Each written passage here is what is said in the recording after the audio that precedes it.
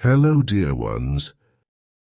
Tonight, we invite you to relax and settle down for a comforting tale that promises to ease your mind and soothe your soul. Picture yourselves in a cozy sanctuary, where every word we share gently lulls you into a state of deep relaxation. As the serene sounds of nature play in the background, let go of all worries and prepare for a night of restful sleep. So, let the tale begin. Princess Mira and the Magic Talisman. Chapter 1. The Dire Prophecy. In the verdant kingdom of Greenwood, where ancient trees whispered age-old secrets to the meandering rivers, Princess Mira lived a life filled with both the pleasures and responsibilities of royalty. Known for her sharp mind and adventurous spirit, Mira was beloved by all in the kingdom. However, beyond the serene beauty of Greenwood, dark clouds were gathering, foretelling a storm that might wash away their peace. One stormy night, King Eldric, Mira's father, was disturbed by a vivid and terrifying dream. In his dream, a monstrous dragon with scales as dark as obsidian and eyes like molten lava laid waste to Greenwood, its fiery breath turning lush greenery into ash. The dream was no mere figment of the night. It was a prophecy, a dire warning delivered by an ancient oracle who appeared as a shadowy figure beside the dragon. The oracle spoke of a magic talisman hidden deep within the dark mountain, a relic powerful enough to control or vanquish the beast. The following morning, with heavy clouds still masking the dawn, King Eldric summoned Princess Mira to the grand hall. Underneath the high arched ceilings, with solemn tapestries bearing the history of their land as a backdrop, King Eldric recounted his ominous vision.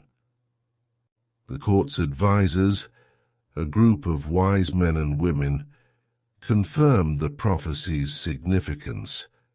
They knew of the magic talisman, an artifact of immense power lost to legend and guarded by enigmas and peril.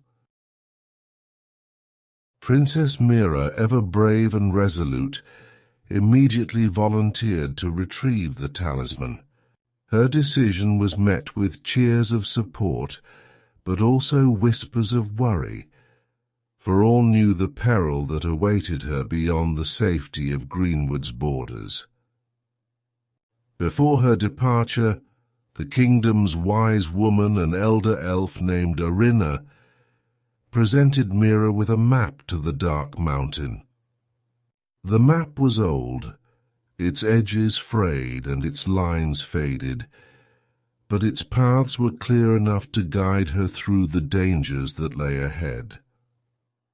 Equipped with her father's sword, a blade forged from the rarest metals and enchanted by the kingdom's most powerful sorcerers, and a shield emblazoned with the crest of Greenwood, Mira set out on her journey. Her first steps took her through the castle's ancient gates and into the Whispering Woods, a vast forest that bordered the kingdom. The Whispering Woods were said to be alive, with each tree and vine holding the essence of nature's spirit. As Mira ventured deeper, the trees seemed to lean closer, their leaves rustling with the wind's secrets. The path was dappled with sunlight that filtered through the dense canopy, casting patterns that danced upon the ground. Her journey through the woods was a test of her resolve, as the path twisted unexpectedly, often leading back on itself or diverging into multiple forks. Mira's keen sense of direction and the subtle guidance of the woodland creatures, who seemed to recognize her noble purpose, kept her on the right path. The animals of the forest, from the smallest squirrel to the majestic stags, appeared unafraid, often pausing to watch her pass with curious, intelligent eyes. As evening approached, Mira reached the edge of the whispering woods, where the trees gradually gave way to the open fields of lavender bluffs. Here, the land stretched wide, and the sky opened above her. The fields were a sea of purple and blue, swaying gently in the breeze, their soothing scent filling the air and lending a moment of peace to Mira's anxious heart. Yet even this beautiful sight was marred by signs of the coming danger. The edges of the fields were scorched, a clear indication that the dragon was nearing, its path marked by destruction. With a renewed sense of urgency, Mira crossed the lavender bluffs, each step taking her closer to the looming silhouette of the dark mountain. The mountain stood on the horizon, its peaks shrouded in mist and mystery. It was here that the magic talisman awaited, hidden in its shadowy depths. As the sun set behind her, casting long shadows ahead, Mira felt the weight of her kingdom's hopes resting on her shoulders. But with the resolve that had defined her since childhood, she pressed forward, her heart set on saving her people and proving that even in the face of dire prophecies, courage and wit could light the darkness. The night fell as Mira made camp at the foot of the dark mountain, the chilling howls of distant creatures reminding her that the true test of her bravery was just beginning. Chapter 2. Allies of the Air and Earth. Princess Mira's journey led her from the serene lavender bluffs into the rugged terrain surrounding the base of Dark Mountain. The landscape transformed dramatically as she progressed. The gentle fields gave way to rocky paths and dense underbrush, hinting at the challenges that lay ahead in her quest for the magic talisman. As she navigated through a particularly dense thicket, Mira heard the sharp cry of an eagle overhead. Looking up, she spotted a majestic bird circling high above, its feathers glinting like silver against the sun. This was no ordinary eagle. It was Aeron, a legendary talking eagle rumored to possess ancient knowledge and the ability to perceive truths hidden to others. Recognizing an ally in her mission, Mira called out to the eagle, her voice clear and commanding. Aeron descended gracefully, landing on a nearby outcrop. His eyes, sharp and discerning, regarded Mira with a mix of curiosity and respect. "Princess Mira," he greeted, his voice as regal as his bearing. "I have watched your progress from the skies. You pursue a quest of great peril." Mira explained her mission, and without hesitation, Aeron pledged his support. "The path ahead is fraught with dangers that eyes on the ground cannot foresee. Allow me to guide you from above." Grateful for the eagle's aerial perspective, Mira continued her ascent, now with Aeron circling overhead, scouting the path and alerting her to obstacles. His keen eyesight proved invaluable, guiding Mira around natural barriers and hidden threats. As the day waned, Mira and Aaron reached the Valley of Whims, a mystical place known for its playful spirits and mischievous magic. Here the landscape was alive with enchantment, flowers that hummed with luminescence and trees that whispered secrets of the ancient earth. It was in this magical vale that Mira encountered Lyric, a spirited sprite known for his jests and riddles. Lyric emerged from a bloom of sparkling flowers, his tiny form radiating a playful energy. "Ah, a traveller in my domain," he exclaimed, his voice tinkling like chimes. "What brings a princess so far from her castle?" Mira shared her quest with Lyric, who was instantly captivated by the adventure and the nobility of her cause. "Oh, what fun, what danger! I shall join you, Princess, for every quest needs a touch of whimsy, and perhaps a sprinkle of my magic." With Aaron in the skies and Lyric flitting around her, Mira felt a surge of confidence. Her journey continued through the Valley of Whims, where each step brought forth new wonders and challenges. Lyric's magic helped them navigate the shifting terrain, where paths changed with the mood of the valley. His laughter and light-heartedness brought a sense of ease to the journey, balancing the tension of their perilous mission. The trio's synergy grew as they approached the outer reaches of the valley, which bordered the foothills of Dark Mountain. Here the playful magic of the valley gave way to the brooding presence of the mountain. The terrain became steeper, the paths more treacherous. Aaron's guidance was crucial, as he alerted Mira to loose stones and precarious ledges, while Lyric's enchantments helped stabilize the ground beneath their feet or create momentary bridges over gaps in the earth. As night approached, they made camp under the shelter of an ancient gnarled tree that Lyric assured was friendly and willing to watch over them as they rested.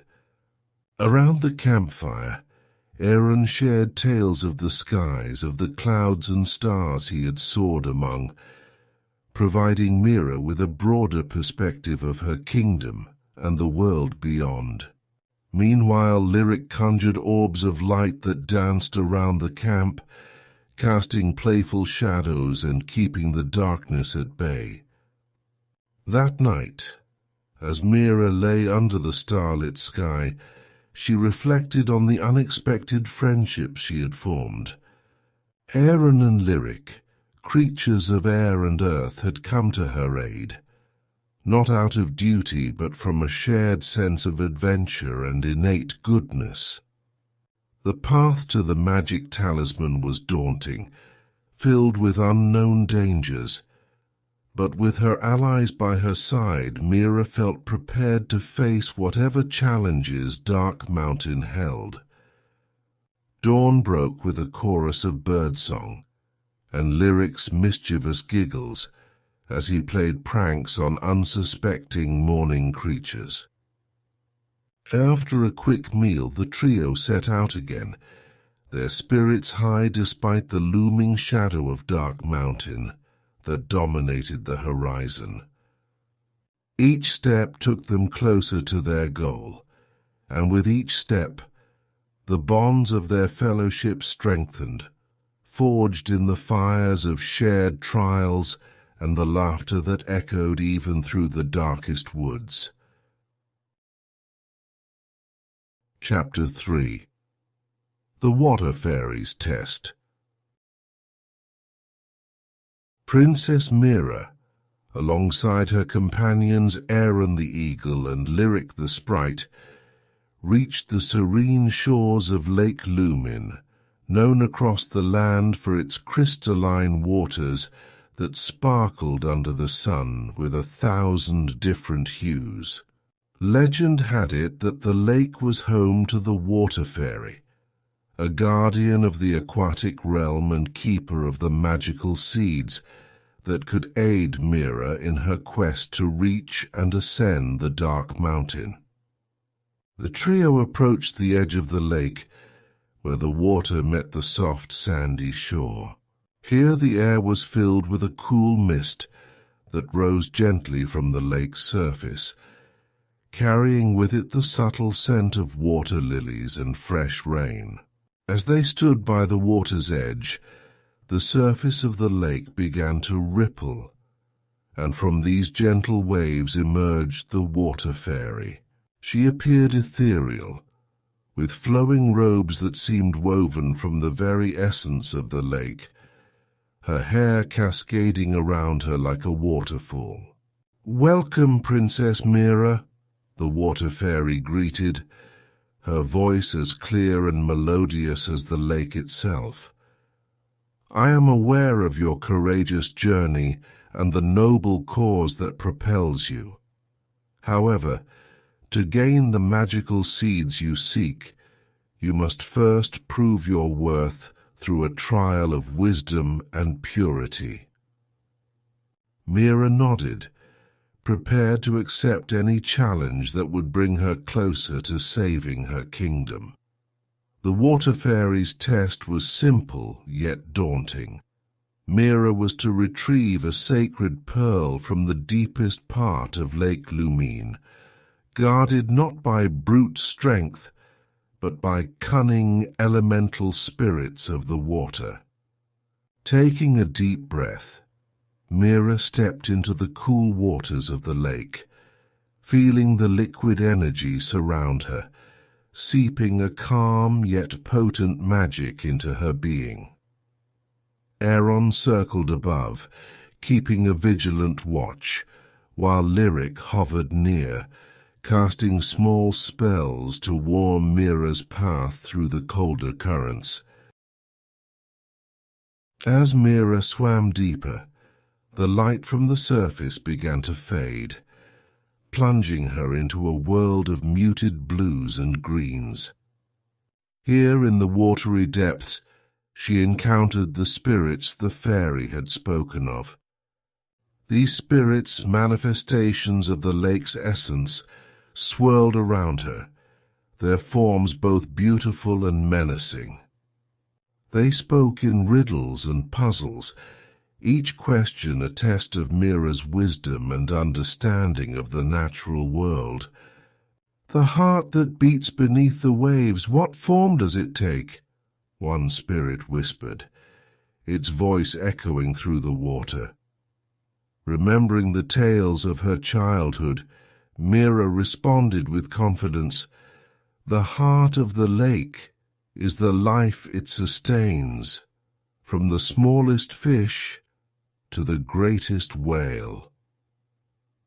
Pleased with her answer, the spirits allowed her to swim further, guiding her through underwater currents that hastened her journey. As she approached the lake's heart, a cavern lit by bioluminescent algae, she finally saw the pearl. It lay upon a pedestal of coral glowing softly amidst the dark water. Guarding it was the final spirit, larger and more imposing than the others, its form fluid and ever-changing. "To take the pearl you must answer this. What is stronger, the gentle flow of the river or the fierce rush of the waterfall?" The spirit challenged, its eyes piercing through the dim light. Mira thought of her kingdom, of the rivers that fed the land and the waterfalls that inspired awe. "Both are strong in their own way," she replied. "The river's strength lies in its persistence, carving paths through stone, while the waterfall's power is in its immediacy and awe. True strength adapts and endures much like the water itself." The spirit regarded her for a moment, its form shimmering with approval. "Wise and true," it said, moving aside. "The pearl is yours, princess." With a grateful heart, Mira took the pearl, feeling its energy pulse like a heartbeat within her palm. As she made her way back to the surface, the spirits of the lake whispered around her, their voices a chorus of ancient melodies. Upon reaching the shore, the water fairy awaited, a knowing smile playing upon her lips. "You have succeeded in your trial, Princess Mira. You have shown wisdom and respect for the balance of nature," she declared, presenting Mira with a pouch of magical seeds. "These seeds will aid you on your journey, growing into whatever you need, shelter, food, or protection." Thanking the water fairy for her blessings and guidance, Mira, Aaron, and Lyric prepared to leave the tranquil shores of Lake Lumin. With the sacred pearl and magical seeds in her possession, Mira felt a renewed sense of hope and determination. The trials ahead on Dark Mountain loomed large, but with her wisdom, courage, and the support of her newfound allies, she felt ready to face whatever challenges awaited.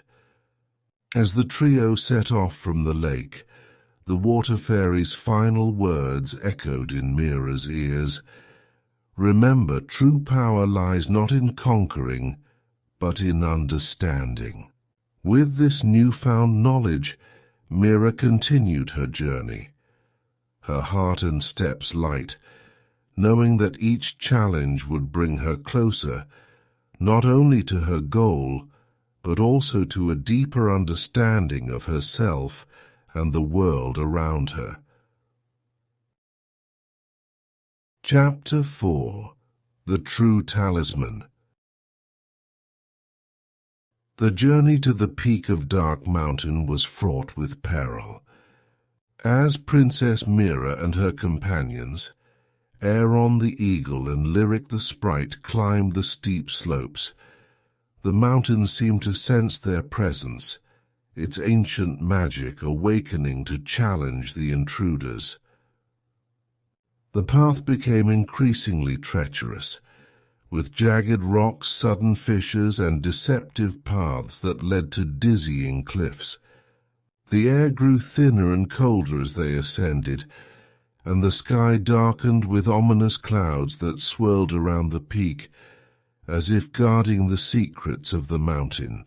Mira's resolve, however, remained unshaken.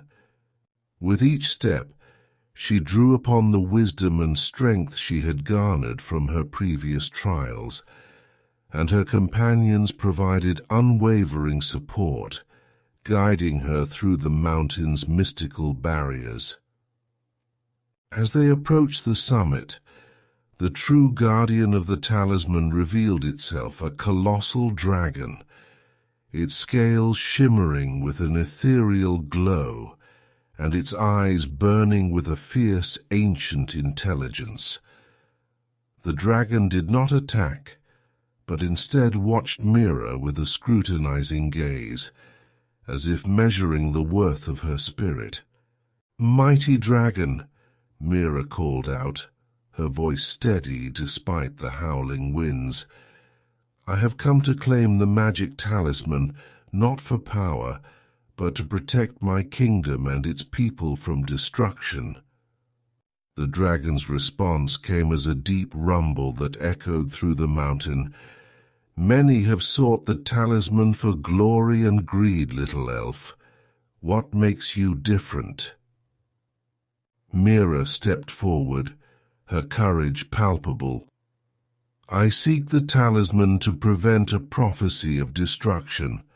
I come not for conquest, but for preservation, guided by respect for all beings and the balance of nature." The dragon regarded Mira for a long moment, its ancient gaze piercing into her soul.